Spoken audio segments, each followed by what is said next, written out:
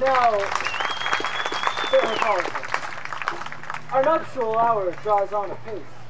4 happy days brings in another moon, but oh, methinks how slow this old moon wanes. 4 days will quickly steep themselves in night. 4 nights will quickly dream away the time. And then the moon, like to a silver bow new bent in heaven, shall behold the night of our solemnities. Go, Philostrate, stir up the Athenian youth to merriments. Hippolytus, I wooed thee with my sword, winning thy love and doing thee injuries. But I will wed thee in another key, with pomp, with triumph, and with reveling.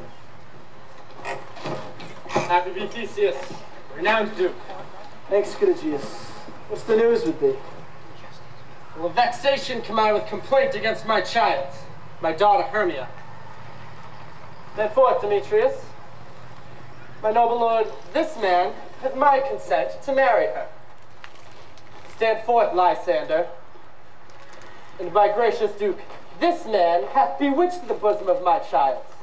Thou, Lysander, thou hast given her rhymes and interchanged love tokens with my child. With cunning hast thou filched my daughter's heart, turned her obedience, which is due to me, to stubborn harshness. My gracious Duke, be it so, she will not hear before your grace consent to marry with Demetrius. I beg the ancient privilege of Athens. She is mine, I may dispose of her. It shall be either unto this gentleman or to her death, according to our law. What say you, Hermia? Be advised, fair maid. To you, your father should be as a god. Demetrius is a worthy gentleman. So is Lysander. In himself, he is. But in this kind, wanting your father's voice, the other must be held the worthier. I would my father looked but with my eyes. Rather your eyes with his judgment look. I do entreat your grace to pardon me. I know not by what power I am made so bold, but I beseech your grace that I may know the worst that may befall me in this case if I refuse to wed Demetrius. Either to die the death or to abjure forever the society of men. Therefore, fair Hermia, question your desires, know of your youth, examine well your blood, whether, if you yield not to your father's choice, you can endure the livery of a nun. So I grow, so live, so die, my lord. Take time to pause. By the next new moon, the sealing day betwixt my love and me, upon that day, either prepare to die for disobedience to your father's will, or else to wed Demetrius, as he would, or on Diana's altar to protest for austerity and single life. Relent, sweet Hermia, and Lysander, yield thy crazed title to my certain right. You have her father's love, Demetrius. Let me have Hermia's. Do you marry him? Scornful Lysander, true, he hath my love. And what is mine, my love shall render him.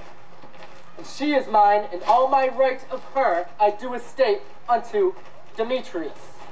I am, my lord, as well derived as he. My fortunes in every way as fairly ranked, if not advantage as Demetrius's, which is more, I am beloved of beauteous Hermia. Why should I not then prosecute my right?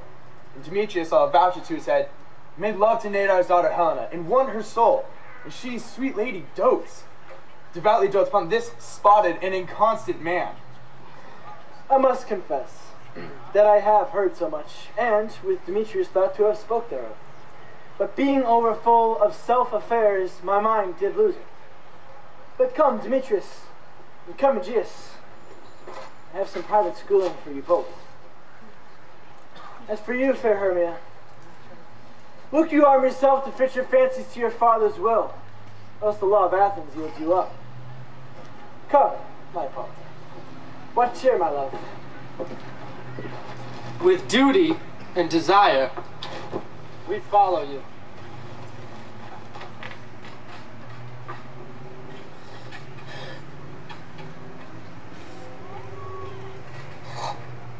How now, my love?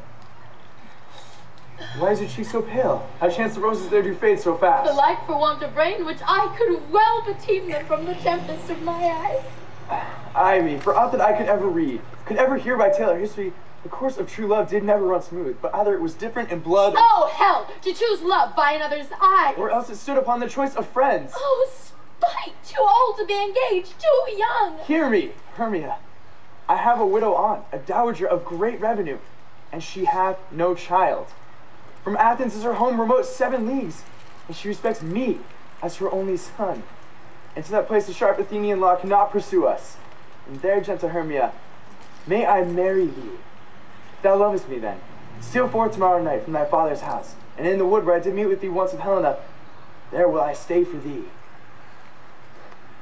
My good Lysander, I swear to thee, by Cupid's strongest bow, by his best arrow with golden head, by all the vows that ever men broke, in number more than ever woman spoke, in that place thou hast appointed me, tomorrow truly will I meet with thee.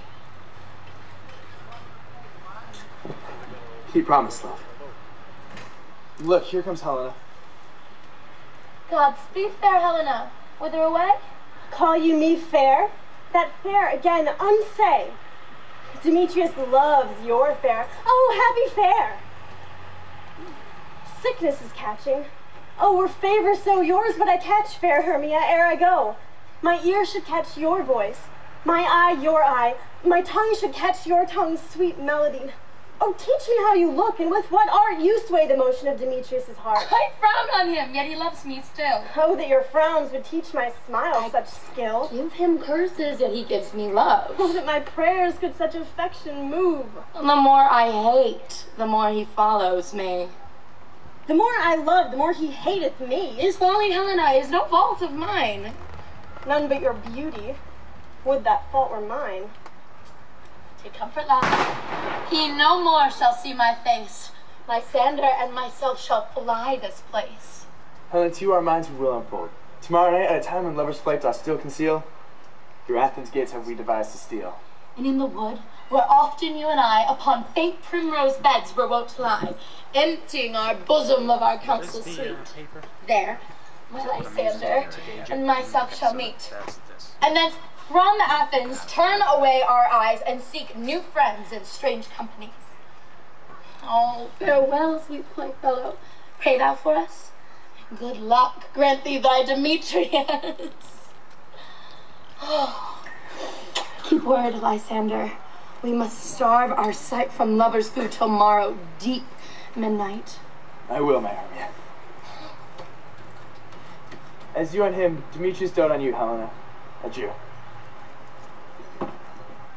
How happy some or other some can be. Through Athens I am thought as fair as she, but what of that? Demetrius thinks not so. Love looks not with the eyes, but with the mind, and therefore is winged Cupid painted blind. As waggish boys in game themselves forswear, so the boy love is perjured everywhere. For ere Demetrius looked on Hermia's eyne, he hailed down oaths that he was only mine. And when this hail some heat from Hermia felt, so he dissolved, and showers of oaths did melt. I will go tell him of fair Hermia's flight. Then to the wood will he tomorrow night pursue her. And for this intelligence, if I have thanks, it is a dear expense. But herein mean I to enrich my pain, to have his sight thither and back again.